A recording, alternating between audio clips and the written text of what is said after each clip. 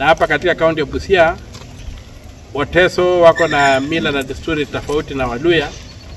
So ndio maana sasa ikakuja kwamba wawe na kaunti, lakini kimuhimu ni kwamba tungependa rasilimali zaidi ifikie watu wengi, na Busia County ikipata governors wawili, ikipata senators wawili, ikipata women rep wawili, itakuwa na mgao mkubwa kwenye ugatuzi.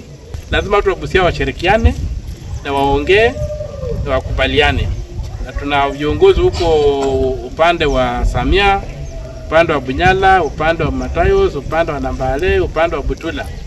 Wote lazima wakuja pamoja na viongozi wa Teso South na Teso North tuweze kufunga jambo moja, ndio tuweze kuwa na hoja ya kusema tuna huo msukumo. Sio jambo la kikabila ama jambo la nini, hapana, ni jambo la maendeleo. So mwenye anafikiria ni jina ni Teso ndio, lakini sio ati kusema kwamba title deeds zote zitabadilishwa. So hilo ndio jambo ambalo liko, lakini sio jambo la ukabila ama lolote. If you can see the vast borders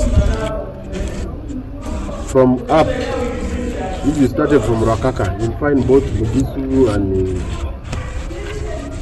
Lebakusu bordering on both sides. You come down to Teso, you go down to Samia, you'll get Samias in Uganda and Samias in Teso in Kenya.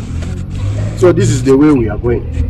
We as a community, there is a lot of excitement, even across Uganda, that I wish would have even got that county yesterday. So we are in total support of the creation of the new county. We also have resolved to support the creation of Teso County and lobby all leaders from Teso, from Busia and nationally. Akitiaka Busia korau kare kodumune Teso County nare jadu munete ne pole lomunkangono ishete konishon ake namanam kaluche lwe guikito larsune gela ko Busia ko Teso kane kitonu bobo ko parliament kanuka ke maimba ke si achamuni Teso County kitanai ojokuna arigitutu boy atupake sheria.